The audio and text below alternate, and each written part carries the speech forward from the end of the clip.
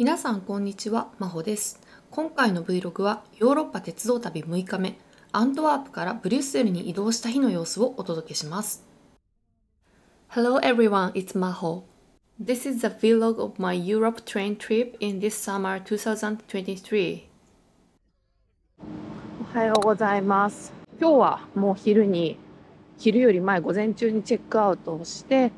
ブリュッセルにいよいよ向かうんですけれども、その前に朝食のワッフルを食べに行きたいと思います。昨日気がついたんですけど、なぜかここの通りめちゃくちゃジュエリー売ってるお店ばっかりなんですよね。ダイヤモンドみたいな。なんでこんなに宝石店がめちゃくちゃ連なってるのかがちょっと不思議なので、なんか後で調べてみようかなと思います。これが昨日と同じセントラルステーションからカテドラルとかがある道になります。で、この先にちょっと大通りがありますね。多分ワッフル屋さんこのちょっと先だと思います。見えてきました。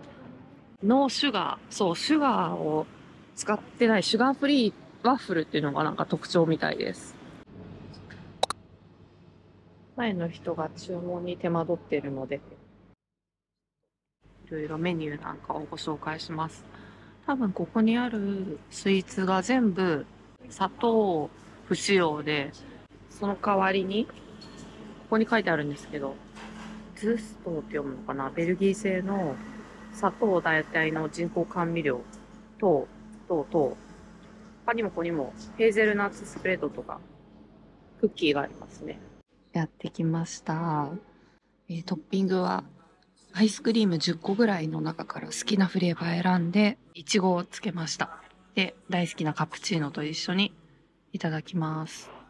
めちゃくちゃカリカリしてて美味しそう。ワッフルとっても美味しかったです。そういえばベルギーってブリュッセルワッフルとリエージュ風ワッフル2つあって食べながらググってたんですけど、ブリュッセルワッフルの方がプレーンなワッフルですね。リエージュ風ワッフルっていうのが中にパールシュガーが入ってて、噛むとザリザリとした感じの食感があるハイカロリーなワッフルがリエージュ風ワッフルということでした。なので食事系のワッフルとか汎用性が高く一般家庭で作られているワッフルはブリュッセル風ワッフルの方がメジャーみたいですね。この後ブリュッセル行くのでリエージュ風ワッフルも、観光地なんでねあると思うんで食べたいと思います。ホテルをチェックアウトして中央駅にまたやってきました。このビオステーションストアで、私が好きな紅茶のヨギティーとかフッカとか買って帰ろうかな。ちょっと見ていこうと思います。駅の一番上にやってきましたが、券売機が見当たらない。どこだろう。アントワープからブリュッセルまで 8.4 ユーロで、だいたい1時間ぐらいかかります。IC23 番のホームだそうです。5分しかないので、急いで見つけたいと思います。ギリギリ間に合いました。やっぱりチケット買って5分ぐらい。何フロアもあるんで、結構大変です。今回2等車に乗りたいと思います。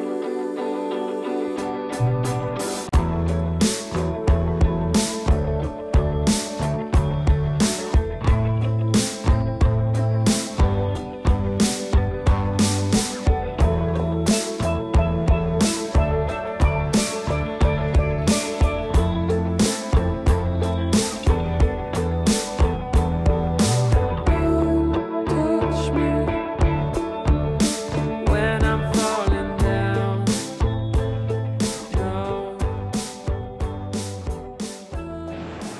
ブリュッセルセントラルの駅に着きました。この1個前の駅が北から南に走っているので、ブリュッセルノード北駅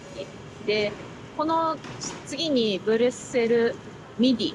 南駅という順番に到着するようです。さっき北駅を見た時にオフィスビルみたいな大きいビルがたくさんあって、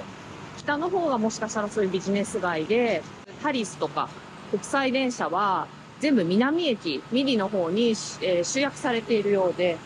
この駅はもう、だから、この1回きりしか使わないのかなという感じですね。今回は、地下鉄の10回券なるものを購入しようと思ってます。アントワープに比べると、ブリュッセルの方が、都市感はあるんですけど、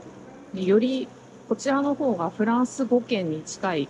フランス語がメインで話されているっていうふうに聞きました。アントワープはもっといろいろ、オランダ近いし、オランダ語、ドイツ語、フランス語、英語っていうふうにミックスされているって聞いたんですけど、こっちは、フランスの雰囲気だなって、直感で感じました。もしかしたら、ちょっと黒人さんの率が増えてるからとか、そういうせいもあるかもしれません。アフリカの方から移民してきた、大昔から一定数いる人たちっていうのが結構フランスでは多いんですけど、もしかしたらブリュッセルはそういう人たちの割合がアントワープに比べると多いのかなっていう印象があります。さて、地下鉄の駅にやってきました。さっきは改札なかったんですけど、ここはちゃんとチケットバリデートしてねっていう風に書いてあります。10回乗ると24ユーロなんで、このカード込みで 21.8 ユーロだから若干安いっていうぐらいですね。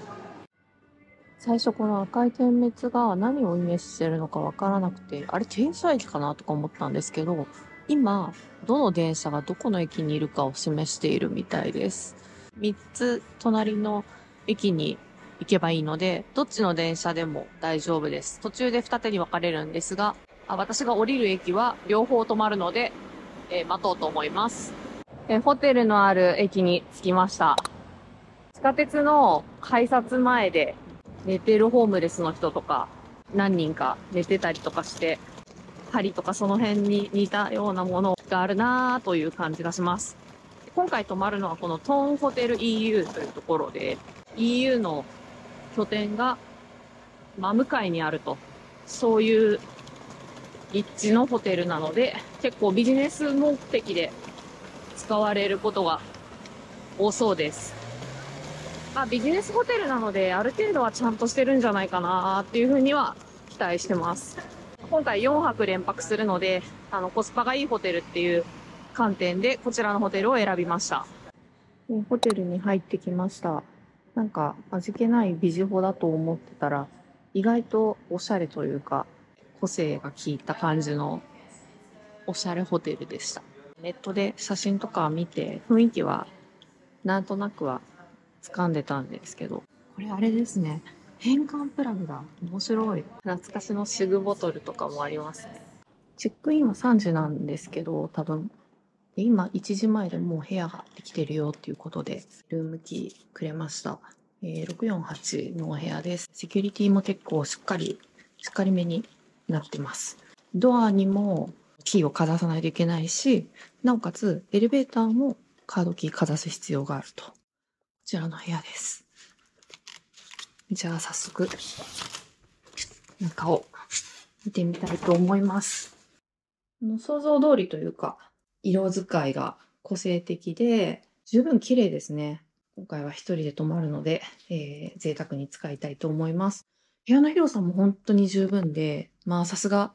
ビジネスホテルなだけあるなっていう印象です。道路がちょうど見える方のお部屋になってます。こちらが洗面所です。部屋と同じくですね、そんなにめちゃくちゃカラフルっていうわけじゃないんですけど、いい感じに差し色が効いてます。このアヒルちゃん、お風呂、バスタブもないのに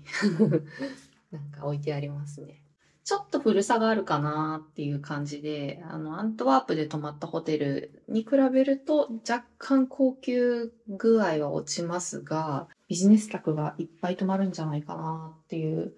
感じなので、全然でも悪くないですね。ちゃんとしたホテルっていう感じで。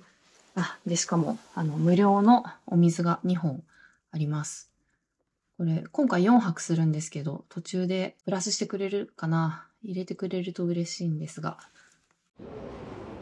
全然読めない駅名なんですが、グランプラスとかがある観光に一番よく使われる駅だと思います。時刻は午後2時近いんですけど、今からランチを食べに行きたいと思います。朝昼しっかり食べて、夜は軽くっていういつものスタイルで行こうと思ってます。アントワープと違ってブリュッセルの方が首都だからっていうせいもあるかもしれないんですけど、ちょっとホームレスが多いなっていう印象で、さっきも地下鉄で目の前でゲートを飛び越えて普通に入っていく人とかがいて、ゲートかなり高いんですけど、よくやるなという気持ちで、なんか景色はベルギーっていう感じで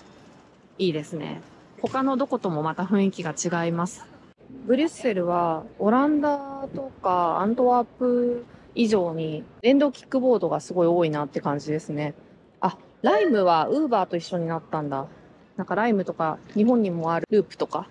ヒアーは知らないですね。ヒアーと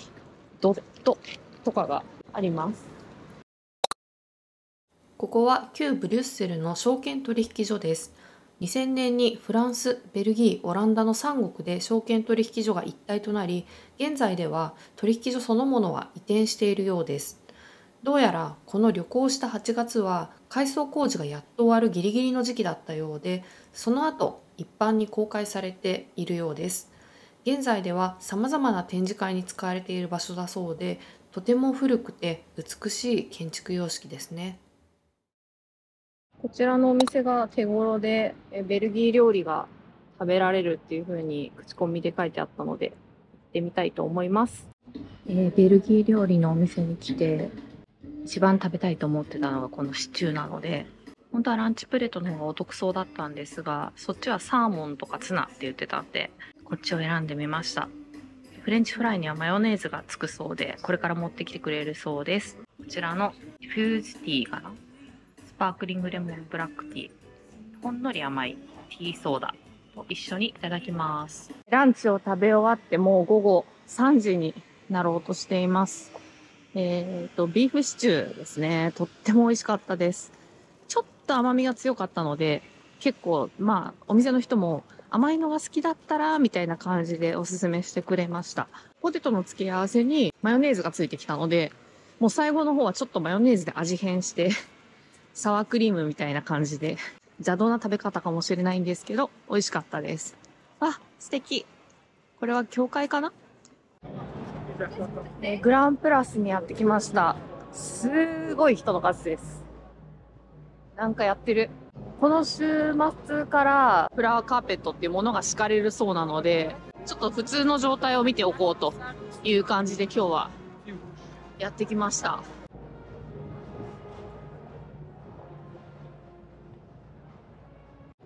アントワープと同じくブリュッセルもなんか横断歩道はレインボーになってました。そして突如登場するこの壁画、いいですね。こういうの他の今まで旅した街にはなかったんで。タンタンでしたっけ？ここのチョコレート屋さんが作ってるのかな？もうザ観光客用ストリートって感じで、この先に世界三大がっかりと言われている小便小僧の像があるので、そちらに向かおうと思います。これが世界三大がっかりという名高い小便小僧です。その時期その時期でなんかコスチュームが変わるみたいですね。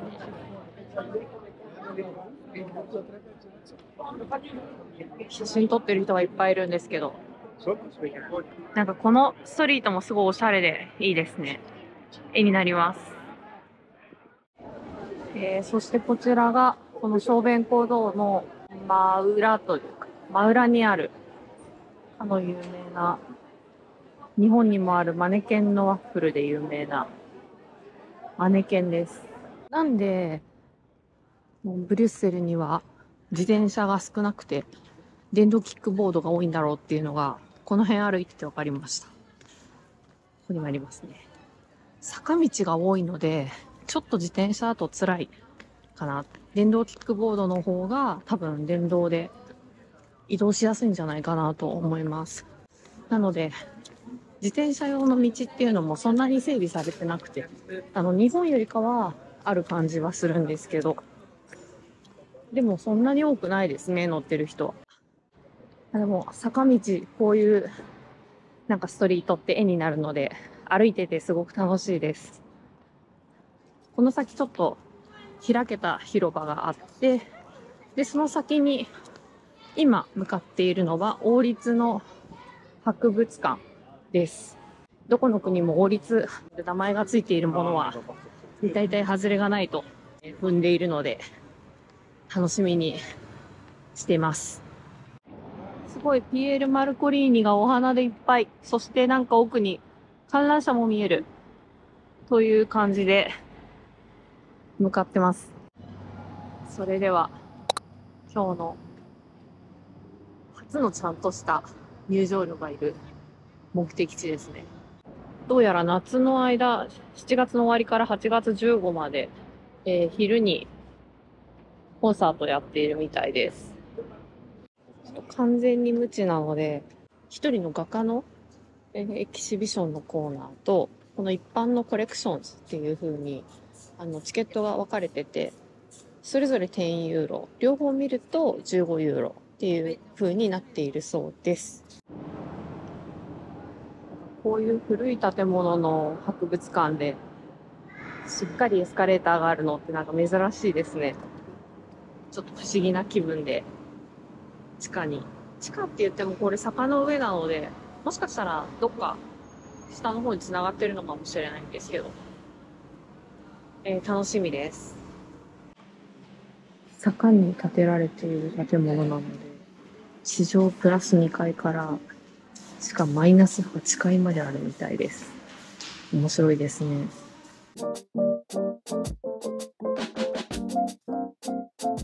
And I start to clap, 'cause I'm feeling good. My room is empty. All it has is the guitar and the snare drum. Bang on it. Is this life? I guess it's fine. Oh, 美術館を楽しんできました。地下8階からすごい巨大なエレベーターで、座席付きエレベーターで初めて乗ったんですけど、定員が48名っていう、すごいびっくりしました。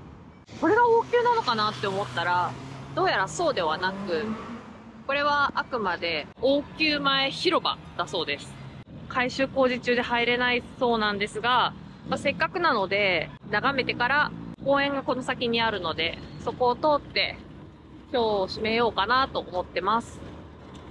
こちらが現在改修工事中で、メインの場所が入れない王宮です。そしてこの前に広がるのが公園で、この公園もかなり広いみたいです。そして向かいにある公園にやってきました。日本でいうところの日比谷公園みたいなものかなって思ってます。皇居の近くみたいな。今回の旅行も6日目とかになるのかな。オランダにいる間はずっと寒かったんですけど、ベルギーに移って、アントワープもちょっと寒かったですけど、多分、8月になって半ばだからだと思うんですけど、日に日に今日はかなり暖かい感じがして、朝だけ薄手のダウン着てたんですけど、今はもう薄いヒートテック1枚で十分っていう感じです。このストリートなんかキャラクターの像がサイドにあって面白いですね。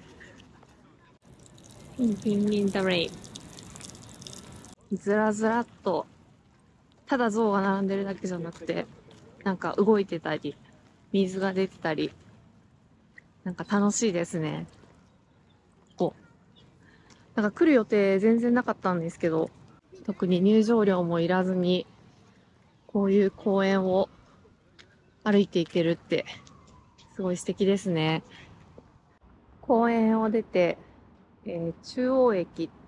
グランプラス方面に行きます。グランプラスまでは行かないんですけど、その手前に中央駅があって、で、そのちょっと先にワッフルのお店があるので、夕食は念願のリエージュワッフルですね。日本でも食べられるっちゃ食べられるんですけど、本場のワッフルを食べていきたいなと思って階段を降りてます。私は NHK の世界ふれあい街歩きっていう番組が子供の時からすごく好きで、トラベル Vlog があるっていうのは他の人がやってるのを見ていいなって思ったのもあるんですけど、自分の原点はその世界ふれあい街歩きっていう番組で、行き先とか決めてあると思うんですけど、台本とかはあんまりないと信じたいんですが、こういう風に歩いていったらいいんじゃないかなっていうストリートにワンカメでこうずっとこういう目線で、一人称目線で歩いていって、で、誰かと出会ったらちょっと会話するみたいな、そういう番組ですね。今もBS とかで番組やってるようなんですけど、私は完全にそれにインスパイアを受けて、そういうものを自分で、作りたいっていうよりかは、その番組を見て、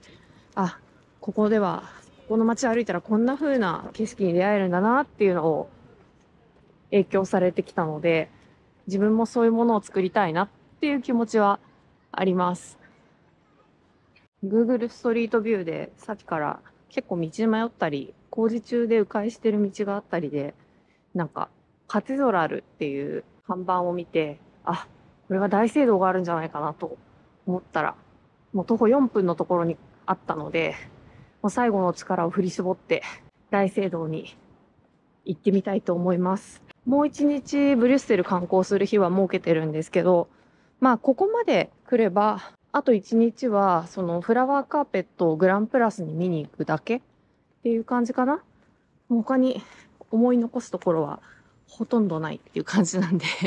ちょっとその日は何しようかなっていうのはちょっと後から考えます。もしかしたらすごい疲れてて休養日に当てるかもしれないし。すごい。来てよかった。とっても綺麗。すごい。立派です。もう収まりきらないですね。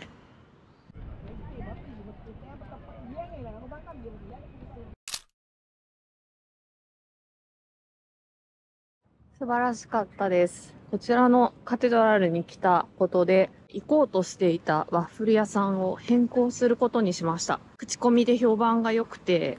しかも食事用とスイーツの両方のワッフルを売っている、テイクアウトできるといいなっていう感じなんですけど、ワッフル屋さんがここから徒歩4分ぐらいの場所にあるみたいなので、行ってみようかなと思います。時刻は今夕方の5時。なんかワッフル屋さんここら辺だと思うんですけど、パッサージュらしきものを見かけました。パッサージュはパリにあるようなアーケード街ですね。ここにはパリで有名なレペット、靴屋さんありますね。ロンシャンもあるし、もうここは完全にパリっぽい雰囲気があります。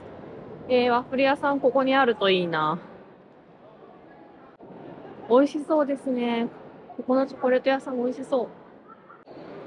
ここもチョコレート屋さんっぽいですね。レオニダスはベルギーチョコ。ここです。見つけました。Waffles and Waffles。ちょっと読み方わかんないんですけど、こちらでテイクアウトできるか聞いてみます。ビーフタルタルのワッフルを注文しました。で、テイクアウェイしたいって言ったんですけど、出来たてを食べるのがおすすめなので、持ち帰り用のボックスはありませんって言われてしまったので、今、ちょっと予定より早いんですけど、夕食ってことでこちら食べてます。美味しいです。もろもろ買い物等が済んだので、ホテルに戻ろうと思います。なんか世界のユニクロチェックになってますが、今回の、ブリュッセルのユニクロもめちゃくちゃいい場所にありますね。これセントラルから一駅隣のグランプラス近くの駅なんですけど、もうその駅からすぐの場所、ここに M のメトロステーションマークがあって、面した建物にユニクロがあるっていうことで、やっぱユニクロは場所取りがすごい、どの都市に行っても思います。